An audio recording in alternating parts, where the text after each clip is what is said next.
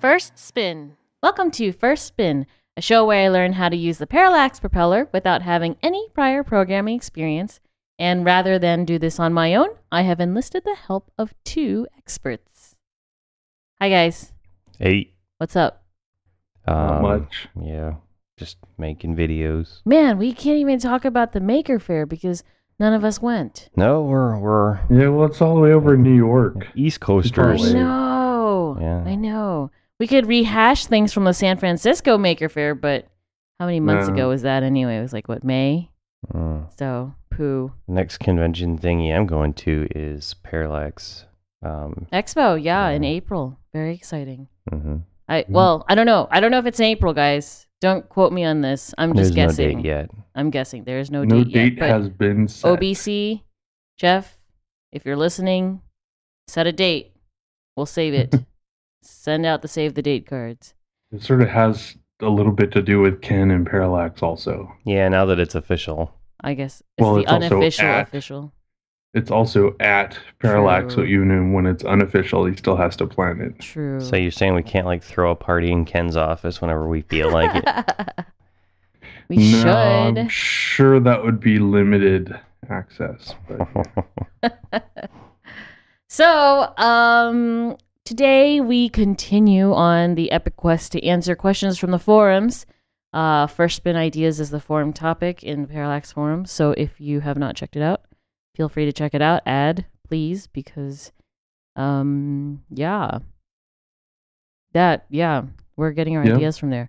I should also mention that I think recently put up a blog post about the SoundPal, and a video will be forthcoming. I know a lot of folks ended up getting those in their Parallax 25th anniversary mystery bags. yeah, I got one of those. Yeah. So, and I don't know how many people have used them, but they're actually really simple to set up. But the existing material for them was all in for basic stamp. Correct. So since Addie I'm a prop fan, put together prop stuff. right? Yeah. Yep. And I figured out how to make it do notes. So Which is a big Roy and I deal. can take credit for that because we showed her how. Yeah. No, you didn't. Not specifically that Not thing, but SoundPal. how to be able to do the thing. Yeah, that is true. That is We true. taught you enough that you could go off and make something on your own. That's So true. we'll be expecting our paychecks, everyone. Right. Just make that payable to Whisker and Roy. 2 cents and Tummy Lind. I get paid high fives, man. High fives. That's too High much. fives and cookies. No. Goulash? Maybe. Cookies Spaghetti and sounds meatballs. This is like a All right, we clearly need to eat dinner, but so just for those who want a basic understanding, first, SoundPal, super easy. It's this little piezo buzzer that's stuck on this tiny, cute little board, and it looks like a tiny T with 2 sides being headers that you can plug into a servo header, and it can pretty much do notes. It has these little set sequences that you can access, like the taps or Dixie or Cucaracha, just in case you want to liven up your party a little bit more. And I think with 4 lines of code and an object that was written by Phil Pilgrim in 2007, I believe, that I found on the forums. Super easy to get that set up and test around a few things. You can change tempo, you can change how long the notes go for. So it's a pretty cool little gadget. And I don't know, would you be able to make it talk? Not necessarily, right? It would probably sound pretty yucky Weird. Okay. and hard to understand, but I mean you could drive it with some special code to do phonetics, and it could potentially talk, but it wouldn't sound very good. Because I was just thinking, I'm like, oh, well, in terms of sound, I mean, there's the EMIC2, which we've gone over, right? That's But what you should use if you want to talk. Yeah, that's actual text. So, and then in terms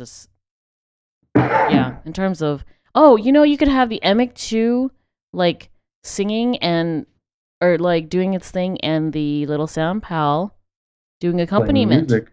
Well, I did that with SidCog already. That's true. Yeah. You did that in software. I've already made that dream happen. She's It could just be a talking about a hardware it could be solution instead of a a software trio. one. Oh yeah, in hardware you Little- could do that, I guess. Yeah. I've got a new toy that I'm going to be working on a driver for here soon. Tautic.com sent me over a little hardware sign generator board, Mm-hmm. and there's not currently a driver for the prop because it's brand new. Mm-hmm. I'm gonna put one together, and we'll have a little hardware music thingy that's not putting out square waves like most of them. It's putting out sine waves. So Now that'll that be is fun. This is a very good question because somebody in the forum asked how to make objects. How do you make an object? I know it's a You spin just- file, right? You just make it. It's I just mean, code. It's object-oriented programming. So it's just one object is another piece of code that gets sucked up into the main program. I mean, there's some conventions for objects that are meant to be used by another program, which is that you usually name the code to get it up and running, something like start or init, and that's like the first function in the file after whatever it includes, Oh, and your first pub. yeah. And then when you include that object in another object, you call that function to get it set up or make it do something. But I mean, it depends. Some objects don't need any kind of start or setup, I've got so they just a little detail here that may help Addie. You're used to writing programs that have more than one subroutine in them, right? Used to? I don't know, but You're I used have. to the idea of I have, yes. you have more than one pub, Yes. more than one yes. pry, yes, yes, sort of yes. thing. Yes. Each Mhm. one of those could be in its own source code file, as long as you included those source code files in the top.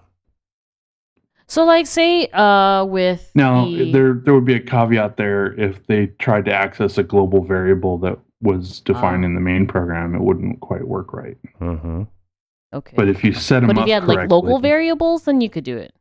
right? You were passing things around through Oh. their functions, you know. Interesting. You could do all sorts of things. But yeah, you wouldn't necessarily want to do it this way, but that explains it to you in your brain so that you get it. Those become part of the main file. So, like as an example, a lot of your recent programs, you've had those 4 or 5 I2C functions that Mhm. you've just been sort of copying into each one of them. Mm-hmm. You could have taken those 5 I2C functions, the read, write, start, stop Mm-hmm. stuff, Mm-hmm. and made a single file that had those, Oh. and just included it as an object from all the other programs, and then just called it by object name dot read, object name dot write Oh. to access So- the functions. So then I'm guessing that's what the I2C driver object does. Right. Maybe? There's the basic one, yeah, it has that. Ah, The interesting. more advanced one has assembly language in there to go really fast. But Sure. Yeah, and for that part, the general solution is to beg Roy for some PASM. Right. Right.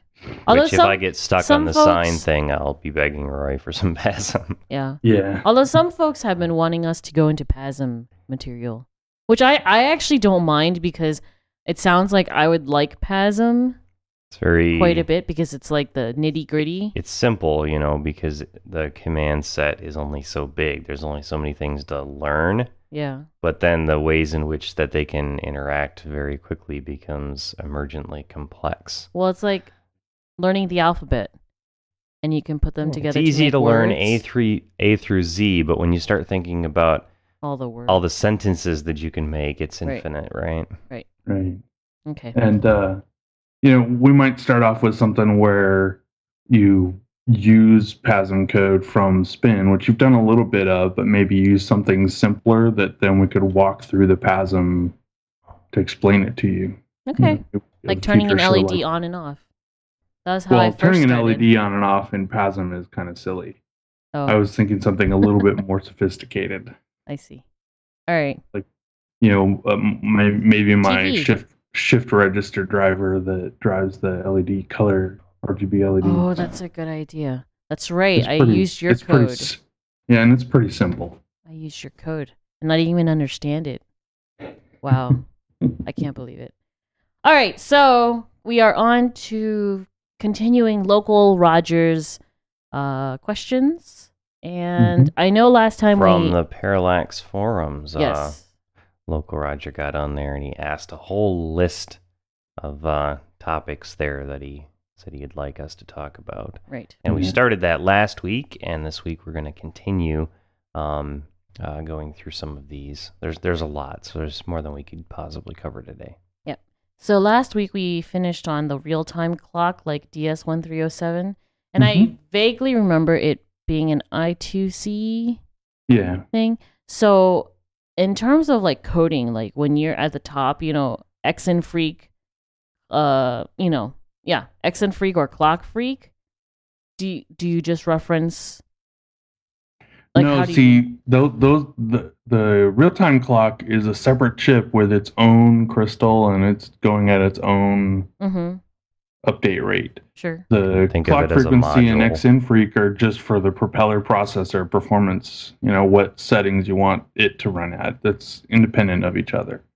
So for the real-time clock, it's actually like time of day. So it's, 1:34 p.m. on, and usually they have a date as well, so they can tell you the date and, what day of the week it is and stuff like that. And they're typically set up with a battery so that when you turn off your project and turn it back on later, it still knows the date and time. So it's just a module.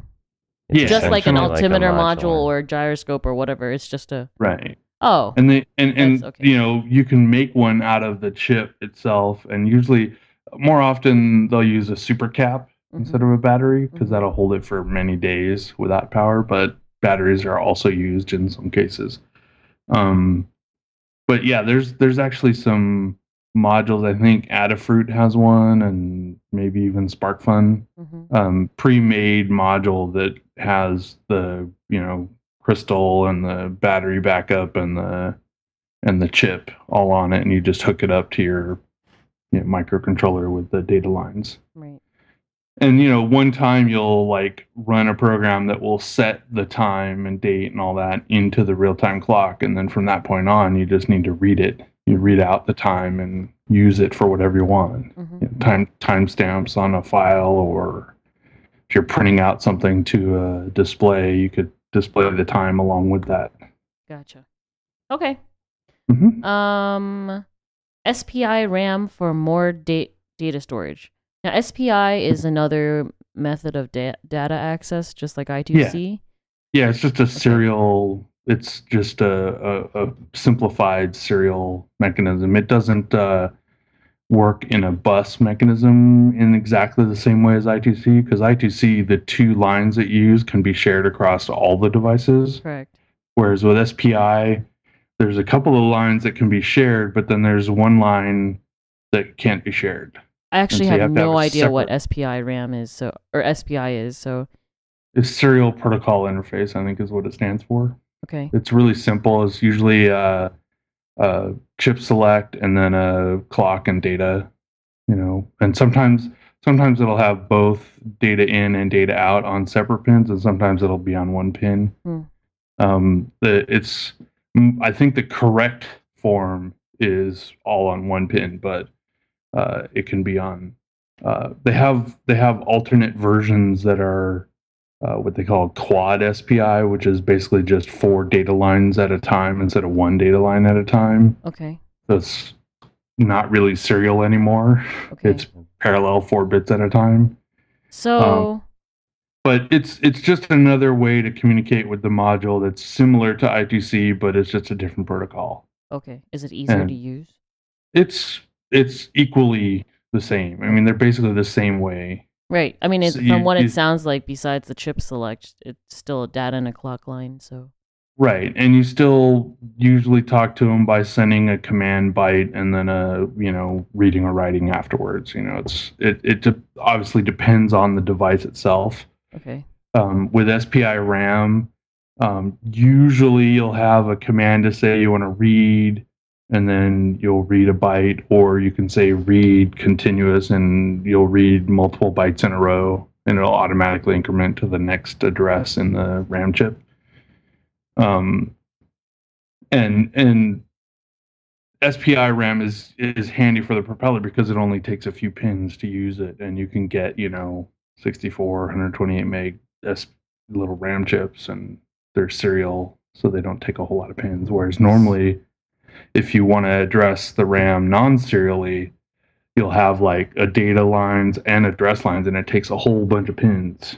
You might use up like 18, 19, 20 pins just to talk to some RAM. Normally? Wow. Well, if it's parallel RAM.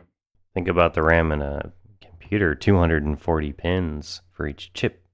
For each set those of little chips, bar, I should say, yeah. those little bar pins. But obviously those are like 32-bit access or 64-bit access, and so they use a lot more pins. But with an 8-bit chip in parallel, depending on the size, you'll have some number of address pins, address data lines that you have to specify what address you're trying to access, and then you'll have a read or write pin that you have to set, and then you'll have your data, 8 or 16 bits, depending on the size of the RAM access. So it can add up to quite a few pins. So SPI RAM is much more compact because it's all, you just only need a few pins, and you can store a whole bunch of data on there and read it back. You buy these little chips from wherever, and DigiKey or lots of places. There's a couple guys in the forums that make little modules for the propeller that use SPI RAM. Huh. And I think the C3 board, which Parallax sells, also has some SPI RAM built into it. So then, I don't even know if I've ever seen a SPI RAM chip, but it's got like however many connections, and then I think they're 8-pin chips. 8-pin chips, and then you connect 4 of them to the prop. I think it's only 3, but it just depends. Okay. I don't have the specific details of a specific chip. Sure. Yeah. Well, I'm just thinking in generalities. You basically have your chip select and your clock and your data. Okay. And then in terms of accessing it, you'd need the exact address, much like how you like always deal with EEPROM, high memory. EEPROM. Yeah, okay. Yeah, just like the EEPROM, it's just a slightly different command. So say you have like this massive program, right? Like normally I think we get 32K, right? So say you have a massive program, 128, whatever, and you're gonna do it into SPI RAM. Normally I just F11 or like burn to EEPROM, right? Right. So then what happens? So what you would need to do is have there's a couple different ways you could go about it. One is that you could put extra code into the upper part of the EEPROM. Okay. So you would have to do that in some kind of stage thing where you download a program into the prop that would then write your modules up into the upper part of the EEPROM, and then write the main program into the lower part. And then when your main program runs, it would have to read stuff out of the EEPROM and write it out to the RAM chip. That's kind of a not really necessary mechanism because you already have it in the EEPROM. Another way to do it would be to have an SD card plugged in and use one of the SD card objects to read data or code from the SD card into the SPI RAM chip to use. And let's be clear here, usually the application is that you're using the extra space, be it EEPROM, SD card, extra RAM, whatever. You're typically using it to store data that's being worked on and not using it to store more program itself. Oh, right. I see. Although I believe the prop GCC guys have some stuff set up where you can actually run code from external memory that gets loaded up from like an SD card or something. I see. And they use the hub memory as a cache. I see. I've always wondered, is 32K actually enough space in general for like a relatively complex program? No one will ever need more than 32K. Really? Okay, Mr. Gates. No, one of the things that's really important, or one of the things that makes the prop as powerful as it is the fact that the spin language is really compact. Okay. And so you can do a lot of spin code in 32K. Yeah. It's only when you need to do, a lot of PASM where you start running out of memory because you only have limited amount of space in each cog for your PASM code. Mm-hmm. But 32K, you can do quite a lot with that. There's some pretty... well, I imagine if you can control a robot, like a roving robot, then yeah, well, that's look still at, within 32K. the quadcopters that Parallax sells, all the software in there that's reading the accelerometers and the gyroscopes and doing all the correction and whatnot is all running in a single prop with 32K of EEPROM. Let's put it this way: they landed on the moon with less, so Yeah. Stop setting the bar so low. Fair you enough. can do a lot with it. I can land on the moon with a propeller. You could. Awesome. I don't know where you're going to get all the money for the rocket The fuel. booster rocket, yeah. I don't know. I'll make it. Yep. You'll make your own solid rocket booster. That sounds like a really good way to get in trouble. DIY. No, you're not doing any videos on that. You could win the X Prize. I could. Not. All right. And now I see the next question. To be clear here, Yeah. Addie had problems with code last night when she was working on a project for 5 hours. That was awful. And her problem was that she wasn't giving a battery to her prop BOE board, and she was trying to drive a servo off the USB power coming in on VIN. And it was just browning out and rebooting, browning out and rebooting. So do we really want this person in charge of designing anything that flies in space? I think not. Well, anything with massive amounts of rocket fuel involved. Why doesn't it just work the first time I do this? Why does it keep crashing into the moon? I don't want it to crash. I want it to land.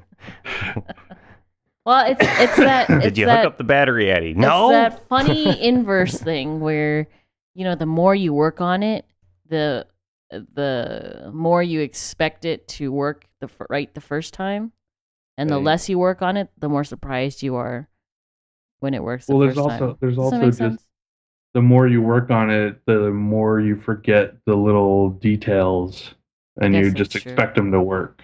I guess that's true. When she first had problems, she asked in the IRC, for suggestions, and the first suggestion was, did you plug it in? And she said yes. The answer should have said, mentally she should have said, yes, I plugged it in, but I plugged it into a very limited current source. No, you know what it is? It's because on the prop BOE, like I usually have a 7.5 wall wart or whatever connected to the prop as well as to USB. So I take it for granted that I have that extra power to use.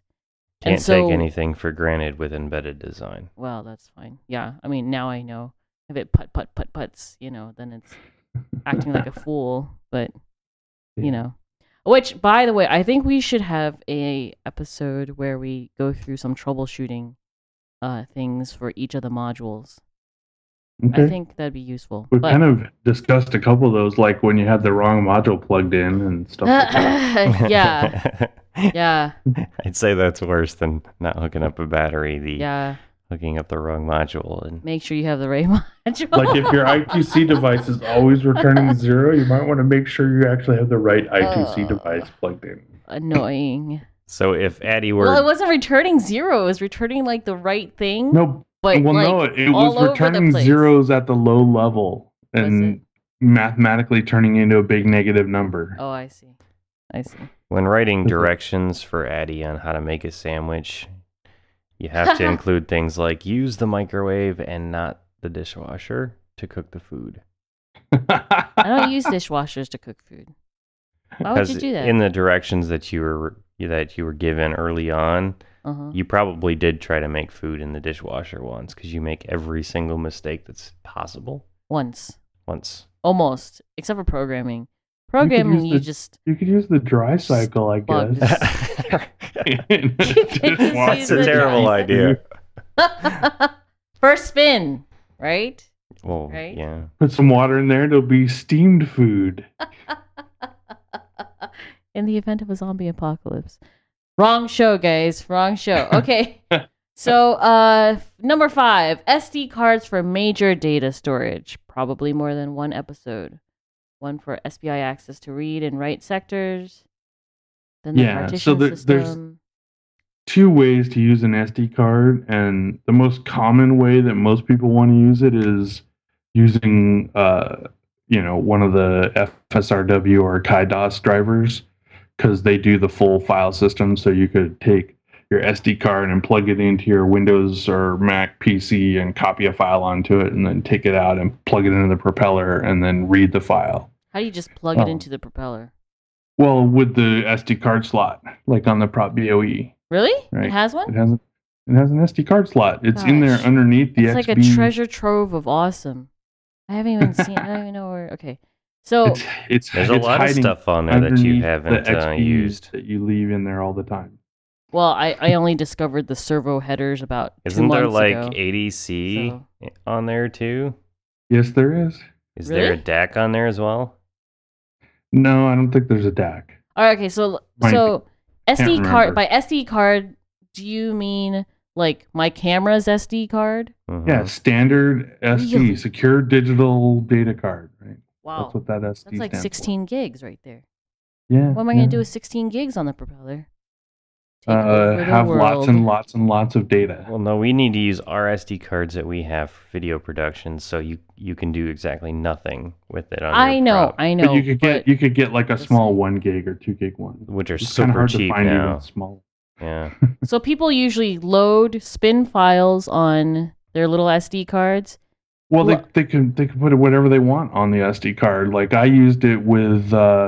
When I was doing the Spinneret stuff, I put all my web files, the image files and the HTTP files onto the SD card, and then use the propeller to feed those through the internet, right?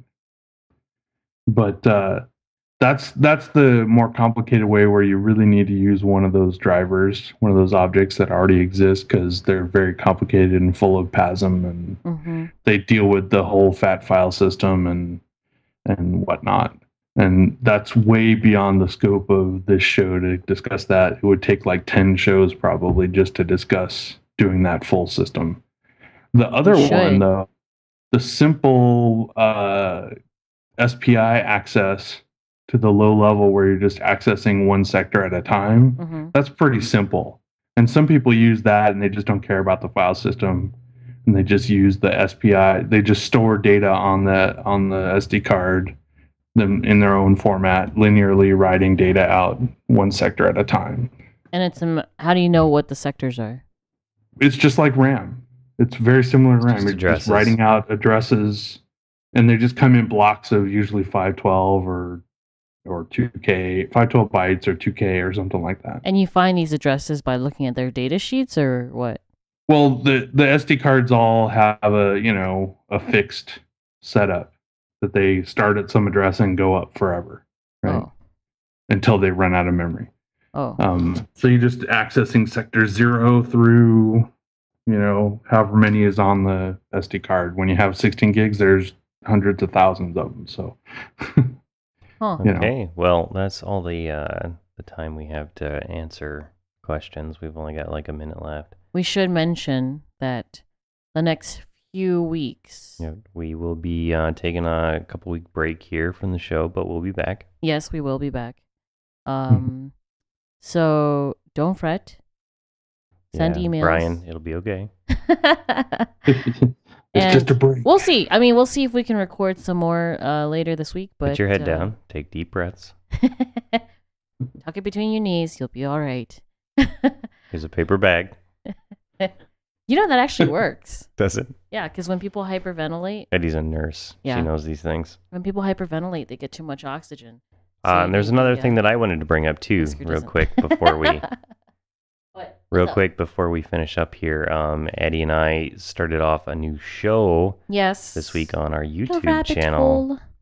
We're in the process of setting up a hackerspace here in Rochester, Minnesota. That's true. And we'll be doing a lot of construction videos and building desks and benches and workbenches and tool closets and building our own couch from scratch and all sorts of interesting stuff. So Once we get done with that, we'll be featuring a lot of member projects and all sorts of cool hackery, makery, whatever you want to call it.